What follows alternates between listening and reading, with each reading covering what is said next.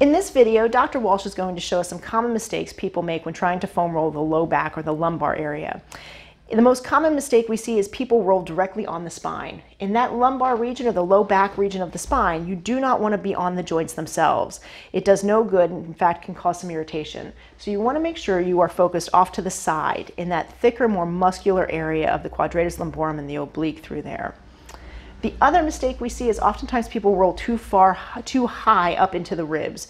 The ribs get no benefit out of the foam rolling and in fact can be irritated by the foam rollers. So you want to make sure you stay in the soft tissue portion from the hip to that lower rib.